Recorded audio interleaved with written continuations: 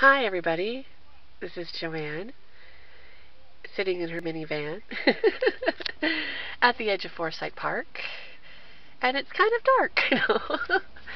I'm sitting here getting ready to go into a cafe to do some online work, and I decided to share a Magic Passion Love Oracle art card reading with everybody. I do these a couple times a week, and they're really starting to be really special and inspiring, and I wanted to share them. Oh, there's tennis people playing.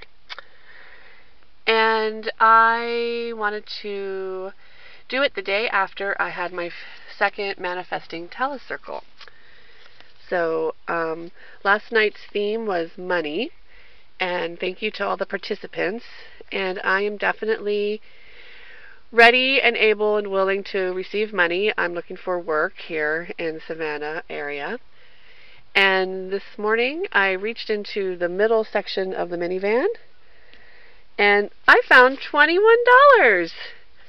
So this gives me another moment of relief and relax and just continue to trust that you are taking all the necessary actions and shifting your vibration to receive exactly what you need financially, spiritually, physically, emotionally, yada, yada, yada, yada. And I know a lot of us out there doing this work, so this reading is for us. It's going to be a 3-card reading from these Veritas Muse, upside down, cards that a friend of mine helped create, Daniel, and I've been using these for readings. So if you'd like your own private reading, just give me a email. And the first card is I allow acceptance. This is the allow card. And what a nice, so it's I allow my magic, and my magic will happen if I accept it. So the first card is allow acceptance. I feel the bridge. I feel my passion. The second card is the passion card.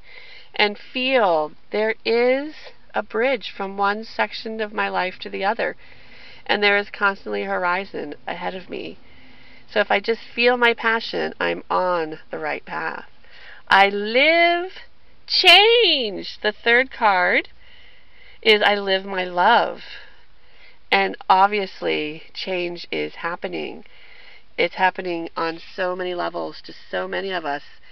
And we are just in this state of love. And if we can just continue to stay in that state of love for ourselves, for our journey, for each other, for our planet, we will be okay. And actually, we are okay. Acceptance!